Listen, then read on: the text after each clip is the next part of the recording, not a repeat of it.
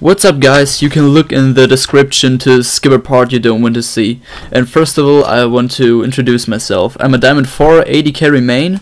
The highest elo I ever reached was the Diamond 3 promotion, and I make this video to give you some tips for one of my favorite AD carries named Vayne. Her pros are she's a late game hypercarry. That means if she is able to farm a lot in the early game, and mid game, or even get some kills, she will be able to carry a game solo. She has a strong snowball potential and is really mobile because of her abilities. Furthermore, she can easily reposition herself in team fights with her ult and tumble. Vayne is also really strong in 1 vs 1 fights that makes her able to split push easily. And finally, she's really strong against tanks in comparison to other AD carries. Her cons are simple.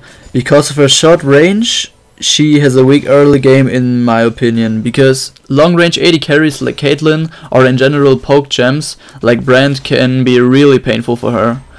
Moreover, she is really hard to master. If you become really good with her, you can be able to win an early game against a Caitlyn either, or a Brand, whatever. One secret pro of Vayne I forgot to mention is that many times you get pushed to the tower by an aggressive enemy bot lane. It gives your jungler the opportunity to camp your lane. Many times the enemies forget to place enough wards, especially in the low elo. So all in all, I recommend you most times to play safe in the early game and stack as most farm as possible. If you're able to get a kill or your jungler is ganking your lane and you can free the two of them, that's an opportunity to fight the enemies. But most times I recommend you to play safe. And now I show you the item build. When the game starts, you have to decide whether you want to buy a Doran's Blade, 1 heal pot and a basic ward, or a Doran's Shield, 2 heal pots and a basic ward. I highly recommend you to buy Doran's Shield if you play against an aggressive bot lane like you can see in the gameplay when I play against Caitlyn and Sona, because Doran's Shield gives you plus 80 health, and its passive is that it restores 6 health every 5 seconds, and moreover blocks 8 damage from single target attacks and spells from champions. If you have a safe laning phase and you can easily farm a lot, I really prefer you to go back when you can buy a BF sword. So you need 1300 gold to buy a BF sword. Believe me, if you are at your lane again, you will be much more stronger with a BF sword. And then when you go back next time, you can buy shoes or rush your static shift and so on. And now my friends, we come to the core build. As I said before, you first of all rush BF sword, then you buy basic shoes and finish your shift. After that you finish your boots and try to get your Infinity Edge and the Phantom Dancer. Yeah, that's the core build. And now my friends, it's hard to tell you what you actually have to buy. Most times I play with the core build itself or replace the Infinity Edge with the Lord Dominic's regards. In general, you always have to decide what you need in your game. If the enemies have a lot of magic damage like a Kassadin who can one-shot you, I really prefer you to buy an Hex Drinker as 3rd or as 4th item. If they have a lot of CCs, I recommend you to rush QSS as soon as possible. If you feel safe in team fights, you can buy a Bloodthirster or Lord Dominic's as 4th item after Infinity Edge, but if you want to make sure not to die in a team fight, I recommend you to buy Guardian Angel. Well, let's look at the runes and masteries, boys. But wait, I forgot to say that in the end of the video you can see an awesome Vayne clip by me. Well, I just picked the basic AD carry rune page I have. In the red marks you have plus 9.95 attack damage. In the yellow seals you have plus 1 armor, which is important for your laning phase against AD carries. And in the glyphs you have 5 with plus 1.34 magic resist and 4 with 1.60 magic resistance per level. Those are important to withstand damage from AP champs like Brand or Vel'Koz or whatever.